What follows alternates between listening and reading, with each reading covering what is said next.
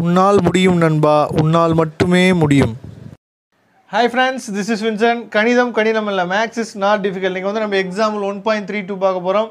அதாவது சால்வ்னு சொல்லி கொடுத்துருக்காங்க. சால்வ்னு கொடுத்தா நம்ம XYZோட வேல்யூ கண்டுபிடிக்கணும், அதாவது தீர்வு எழுதணும். பார்த்துக்குங்க, நான் ஏற்கனவே சொல்லியிருக்கேன். அதாவது சொல்யூஷன் எப்படி எழுதணும்னு தெரிஞ்சால் மட்டும்தான் இந்த மாதிரி சம்ஸ்லாம் நம்ம ஒர்க் அவுட் பண்ண முடியும். அந்த வீடியோ வந்து நான் டிஸ்கிரிப்ஷன் பாக்ஸில் கொடுக்குறேன், அதை பார்த்துட்டு வாங்க. கண்டிப்பாகவே அதை பார்த்துட்டு வந்தால் நமக்கு சொல்யூஷன் எப்படி எழுதுது அப்படின்னு சொல்லிட்டு உங்களுக்கு ஐடியா கிடைக்கும். ஓகே ஃப்ரெண்ட்ஸ், இதை பார்த்தோன்னு உங்களுக்கு தெரியும் இதெல்லாம் நான் ஹோமோஜினியஸ் ஃபார்முலேட்டில் இருக்குது. அதனால் நம்ம என்ன பண்ணணும்னா AX = B அப்படிங்கிற ஃபார்மேட்டுக்கு இதை மாற்றணும்.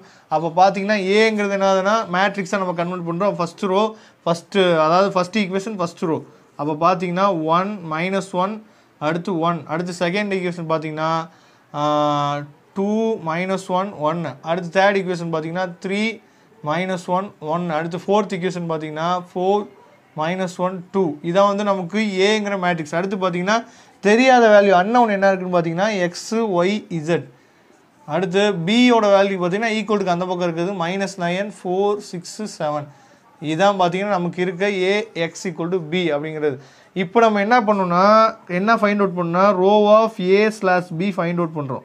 அப்போ இது ரெண்டையும் சேர்த்து கம்பேர் பண்ணி எழுதணும்னா 1 -1 1, அடுத்து ஸ்லாஷ் போட்டு -9, அடுத்து 2 -1 1 4, அடுத்து 3 -1 1 6, அடுத்து பார்த்தோம்னா 4 -1 2 7.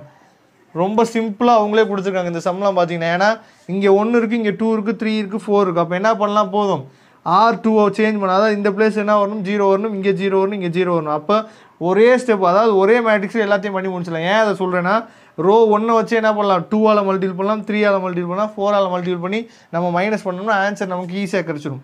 அப்போ நீங்கள் இங்கே என்ன பண்ண போகிறோம்னா ரோ 1 அப்படியே வச்சுக்கோங்க. 1 -1 -1 -9. அடுத்து ரோ 2 மாற்ற போகிறோம். ரோ 2 எப்படி மாற்ற போகிறோம்னா, அதாவது ரோ 2 -2R1 சரியா, 2ஆல் மல்டிபிள் பண்ணுறோம். ரோ 2 எழுதுங்க, 2 -1 1 4. அடுத்து பார்த்தோம்னா 2 -2, அப்புறம் 2 -18. இது ரெண்டையும் நம்ம என்ன பண்ண போகிறோம்னா மைனஸ் பண்ண போகிறோம். அப்போ 0, இது ப்ளஸ் ஆயிரும். அப்போ என்ன வரும், 1 இங்கே மைனஸ், அப்போ -1, இது ப்ளஸ் ஆயிரும் 22. அப்போ பார்த்தோம்னா 0 1 -1 22 வருது. ஓகே, அடுத்து பார்த்தோம்னா R3 பார்த்தீங்கன்னா R3 -3R1. அப்போ R3 அப்படியே வச்சுக்கோங்க. நிறைய பேர் ஒரு டவுட் கேட்குறீங்க, சார் இது எழுதணுமா சார் நாங்கள் தனியாக அப்படின்னா. இது நம்ம எழுதணும்னு அவசியம் இல்லை ஃப்ரெண்ட்ஸ், இதுக்கெலாம் மார்க் கிடையாது.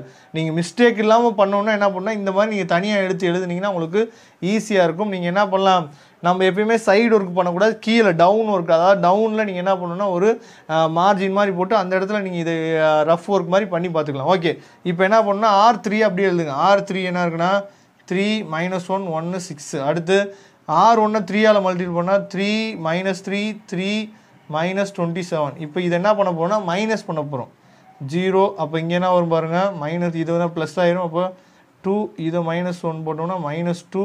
அடுத்து இங்கே பார்த்தோம்னா இது என்ன ஆயிரும், ப்ளஸ் ஆயிரும். ப்ளஸ் ஆச்சுன்னா 33. அப்போ 0 2 -2 33 வருது.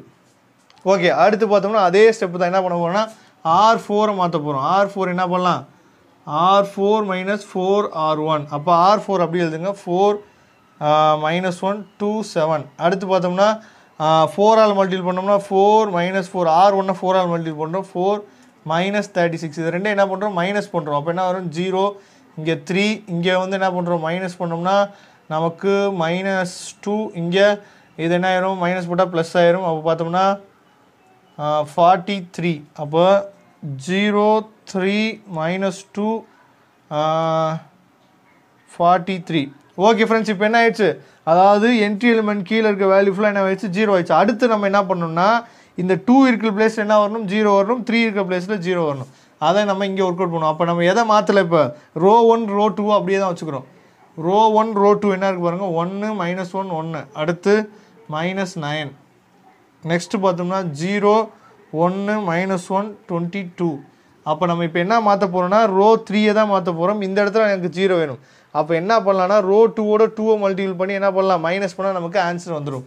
அப்போ ரோ 3 தான் மாற்ற போகிறோம். அப்போ ரோ 3 -2R2 சரியா. அப்போ ரோ 3 என்ன இருக்குது பாருங்கள், 0 2 -2, அடுத்து 33 இதால் 2 மல்டிபிள் பண்ணால் 0 2 -2 அடுத்து 44 வரும் சரியா. இதெல்லாம் பண்ண போகிறோம் மைனஸ் பண்ண போகிறோம். அப்போ மைனஸ்னால் இது ப்ளஸ் ஆயிரும் இது மைனஸ் ஆயிரும். அப்போ 0 இதுவும் 0 இங்கே என்ன வரும் 11. அப்போ 0 0 0 11 வருது. ஓகே இப்போ அதே மாதிரி தான் இங்கே என்ன பண்ணால் போகுது 3 இருக்கிற ப்ளஸில் 0 வரும். அப்போ 3ஆல் மல்டிபிள் பண்ணி மைனஸ் பண்ணிக்கலாம்.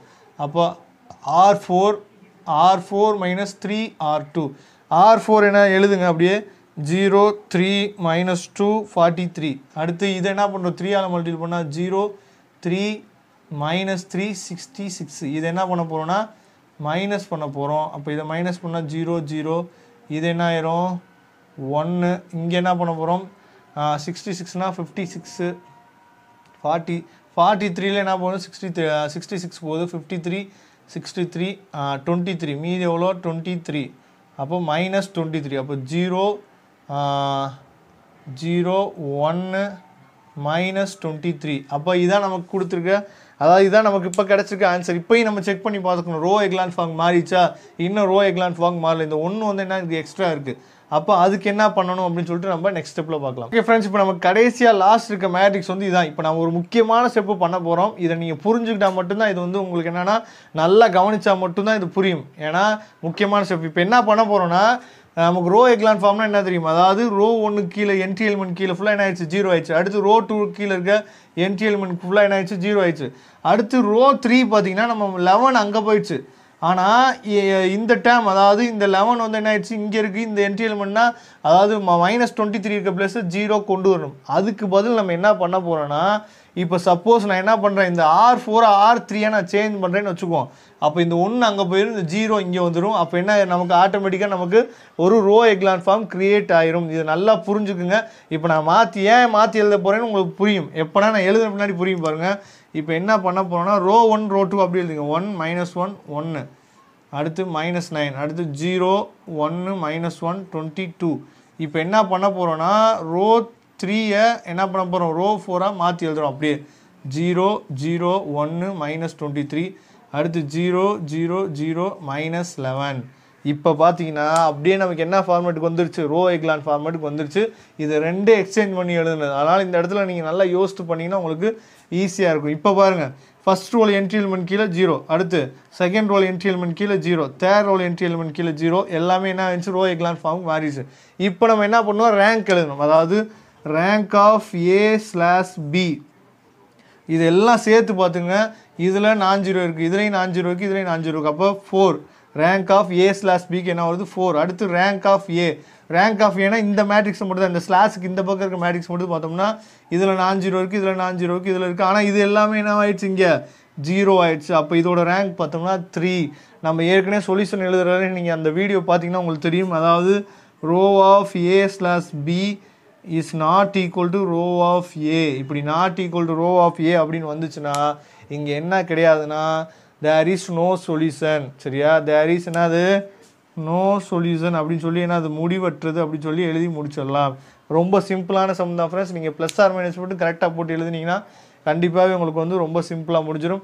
ஓகே ஃப்ரெண்ட்ஸ் நம்ம நெக்ஸ்ட் வீடியோவில் பார்க்கலாம். அதுவரை உங்களிடமிருந்து விடைபெறுவது உங்கள் நண்பன் வின்சென்ட். தேங்க்யூ.